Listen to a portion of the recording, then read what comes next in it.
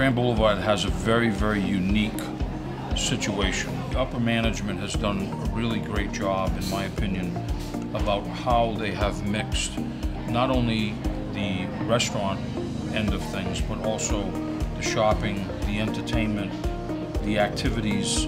It's really fun. One of my favorite times in the off season is around the holiday time, because we try to feed off each other and do a lot of exciting things around the Christmas holiday.